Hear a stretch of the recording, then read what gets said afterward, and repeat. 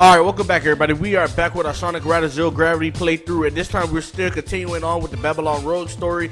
So you already know, man, my boy Storm finally got away from Amy because, you know, he couldn't get the suck and all that other good stuff. But with all that bullshit being said, let's keep going on with the story.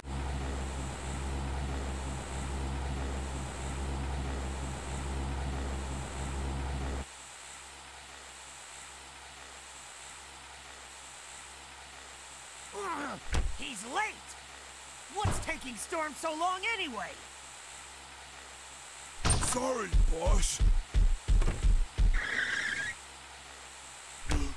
You're late! But I brought back something good.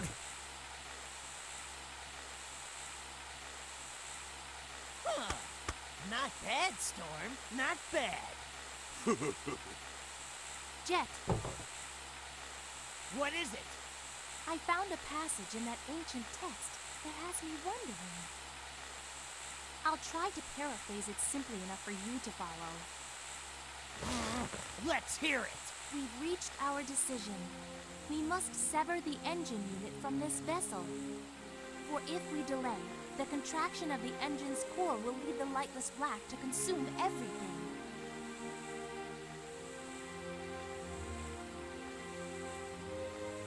Creepy ass nigga. It's black. What the heck does that mean? Who can say? What are your thoughts? How should I know? Anyway, we can leave the thinking for later. For now, we need to collect these arcs of the... Huh?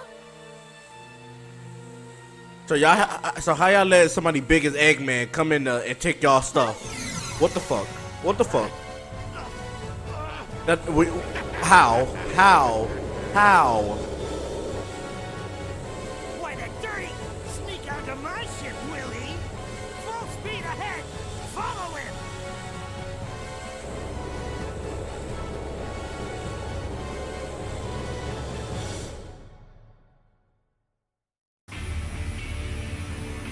Huh? Ha! Took you long enough. Where's Eggman?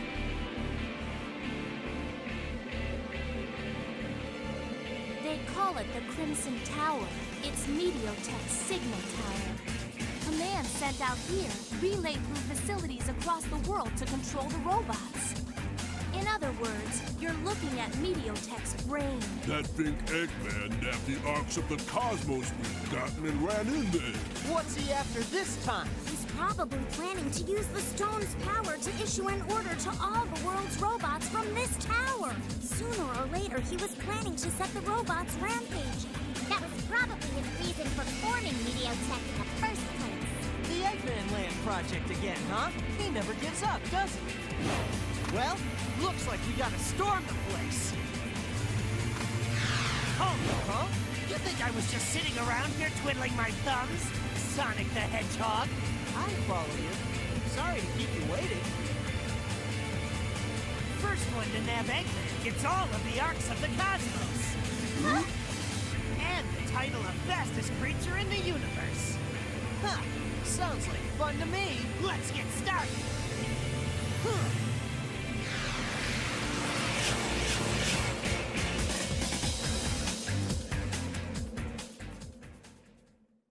Alright, Jet versus Sonic. Time to find out who's the world fastest. I'm gonna lose. And this time we got the whole crew with us.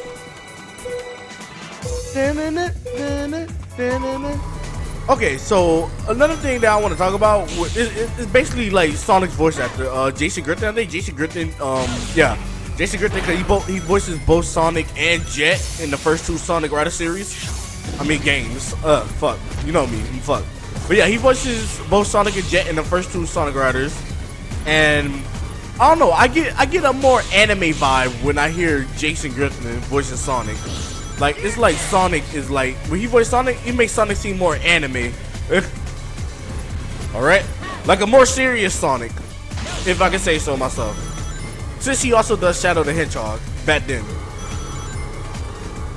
Alright. Let's do this. Woo! Oh yeah! Alright, come on, come on, come on. Come on. Let's go. There we go. Nice. All right.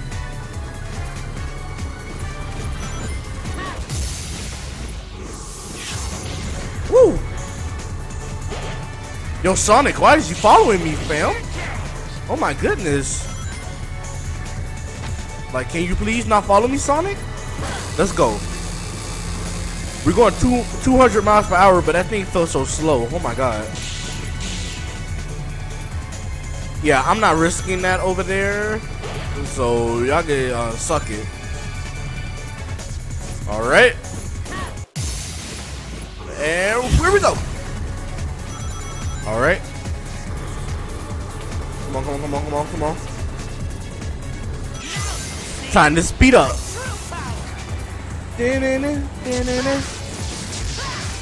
But yeah, Jason Griffin, when he was voicing Sonic, I felt anime vibes. I felt like an anime, like he was like an anime version of Sonic, bro.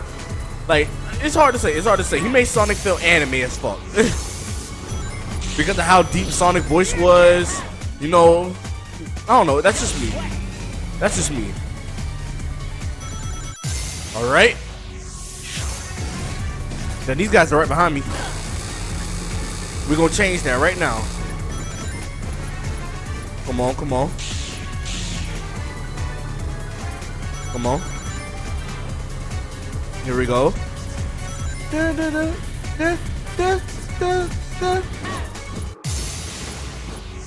Shit. Fuck. Oh well. I couldn't do it. My angle was all bad, so I couldn't do it. Alright. Alright. Oh! Let's make it to that finish line. Alright. Woo! Okay, okay. Oh! Let's go. Let's go. Come on. There we go. Woo! Oh man. And this is, I think this is the hardest stage besides the alternate version of this place. But alright then. We're gonna go on to the next scene.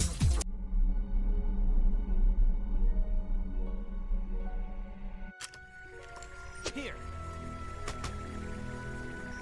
Hey! We haven't settled anything yet.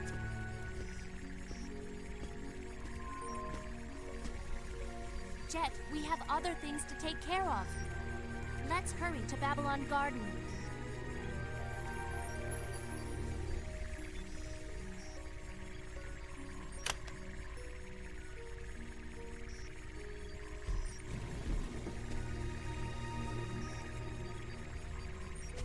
I suppose we should head home too. Hey, Sonic, why do you think the ancient Babylonians sealed away that power unit in the Gigan Rocks? Beats me.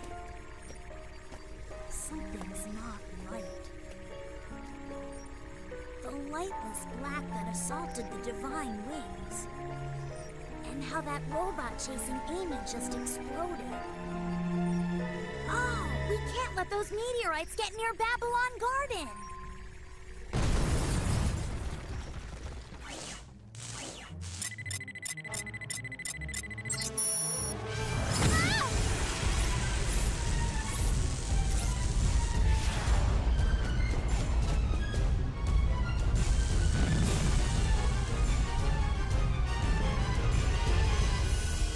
How is that thing still flying?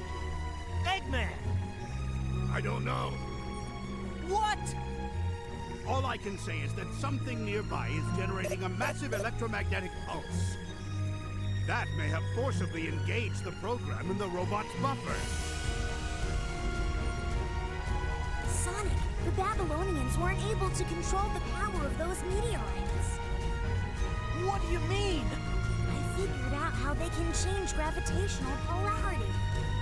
It's a black hole. The meteorites amplify gravity to form black holes. That's the lightless black that attacked the divine wings.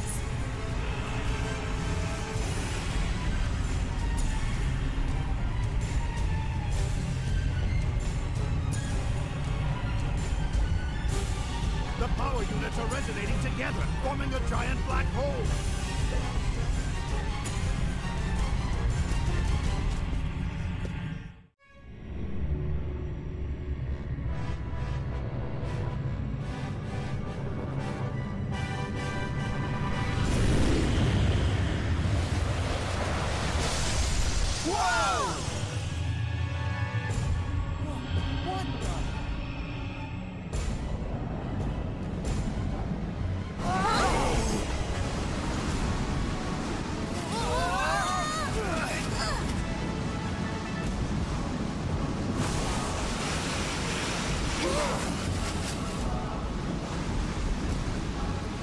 At this rate, the whole planet will be sucked into the black hole. Thanks, Sonic. The world is doomed. Wait! How can we stop this storm? The core unit in the engine room powers Babylon Guardian. We can disconnect it. That should do the trick. I'll go on ahead.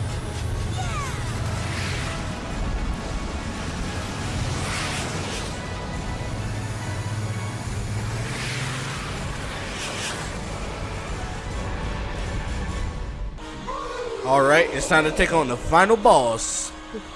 All right, bring it And on. this is one hell of an upgrade from the Babylonian Guardian.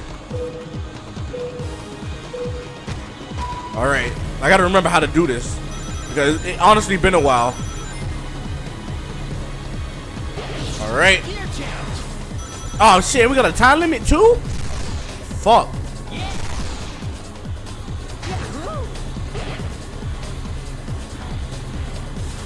I can't use none of my. Okay, there it is. Come on. Yes. All right. So I have to burst through it. Okay. All right. And I think if I'm not mistaken, it's 3 hits. All right. I'm gonna let you disappear. Come on. Now it's my turn to turn up. Let's get it. Come on. Come on. All right. That's another one. Uh-oh. Hey, chill.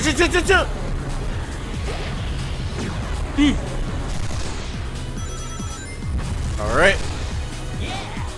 Woo! But yeah, this is an upgrade from the Babylon Guardian.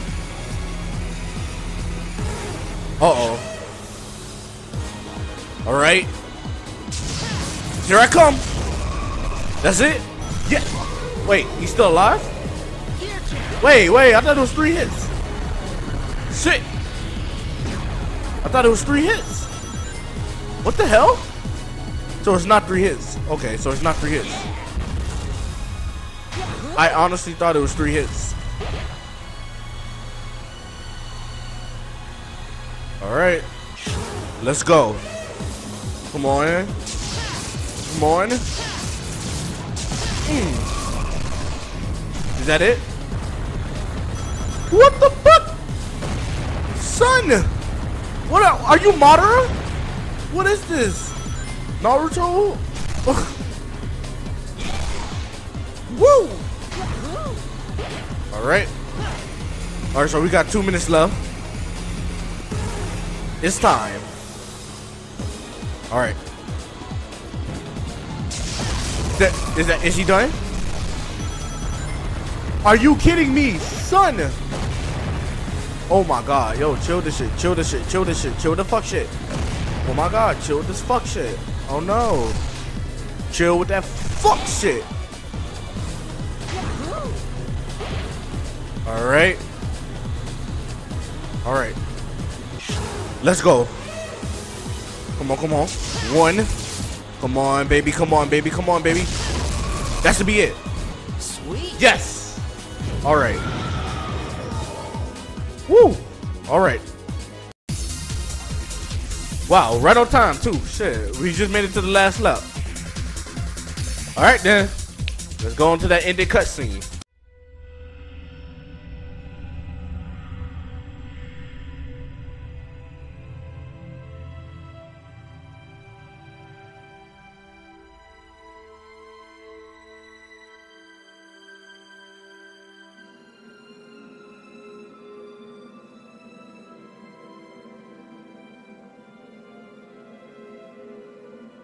So are you okay with all this?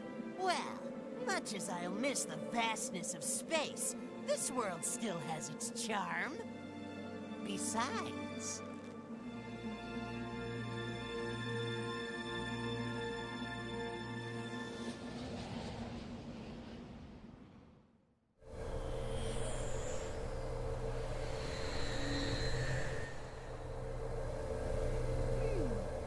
wonder what those meteors really were. They had some programming that made them try to gather up the other units. Yeah? It activated when Eggman found the first piece and put it in the mother computer. All the robots went berserk because they were all connected to the network. At least I think that's what happened. But who made that program? I have no idea. Maybe the ancient Babylonians. Or maybe someone even more ancient. Maybe it was a warning for people to stay away from power beyond control. But the people of Babylon... I can't believe they were the descendants of aliens. They crash-landed on this planet in the ancient past. They disconnected their engine unit And left it in orbit, hoping that someday it would fall back down to the surface. Every time they saw a shooting star. I bet they'd wish they could get back to their home planet.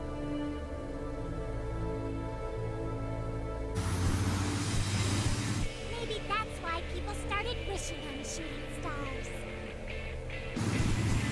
I like how Knuckles like, shut your ass up.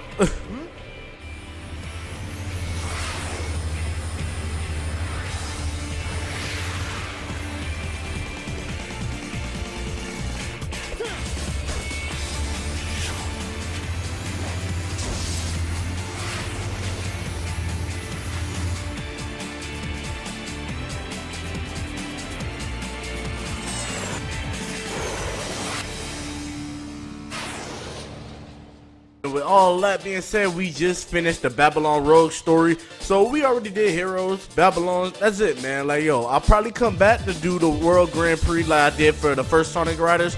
But yo, man, honestly, the ending to Zero Gravity, that shit made me hype because I love the rivalry between Sonic and Jet. That's why I wish that freaking Sonic Riders, if they make a Sonic Riders 4, please, like, bring everything back that the first two had. Free Riders was just, they just wanted to try something new with the Kinect. That's all they wanted to do, honestly. The Kinect, was, the Free Riders just made me, it disappointed me. Because the Sonic Rider series is literally my favorite series. So it's like, bruh, come on, son. Come on, bruh. The rivalry between Sonic and Jet, that shit is always fucking epic, and I love it. And the fact that it's hoverboard racing, come on, bruh. Come on. So if they do make a Sonic Riders 4, I mean, I honestly would like them to take some of the feels they took from, you know, the first two. Fuck Free Riders, that don't exist. But with all that bullshit being said, you guys, I hope you guys enjoyed this this playthrough. I'll be back with World Grand Prix whenever I have the time off. But with all that bullshit being said, this been your boy Dr. Oblivion. I'll sign out. Peace. Push me to the